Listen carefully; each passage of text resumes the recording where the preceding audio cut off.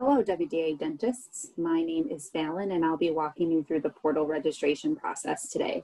It's really pretty simple. Once you're fully contracted with the WDA Dental Savings Club, you'll get an email from the plan, and it looks like this.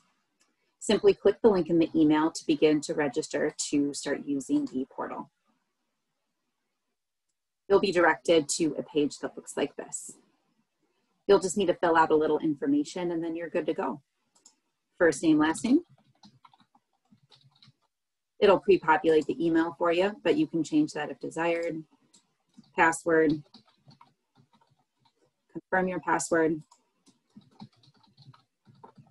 Click submit. You can see that was successful, and it'll prompt you to log in.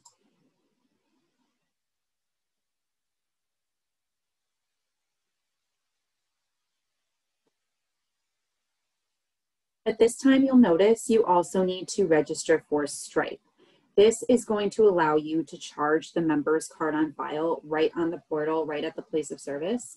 The member can also even pay you via the mobile app since we have their credit card on file.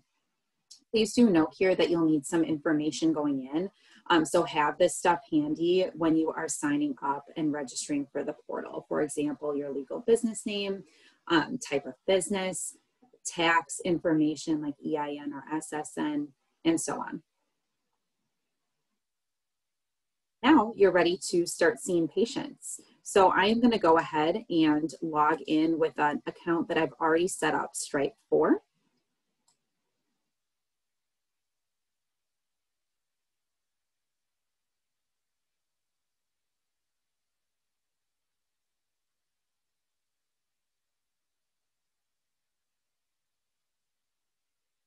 Every time you see a Savings Club member, you'll want to create a bill to submit. If the member uses the member mobile app to check in for their appointment, then you'll get an email directing you here to submit a bill.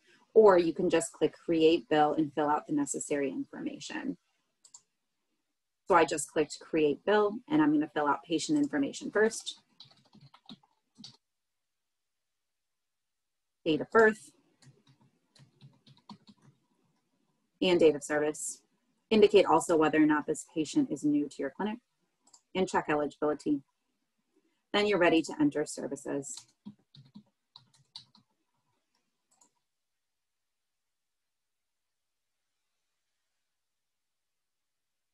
I'll add the service, review the bill information here, and then click Create Bill. We'll do the calculations behind the scenes, and then you'll be ready to charge the patient.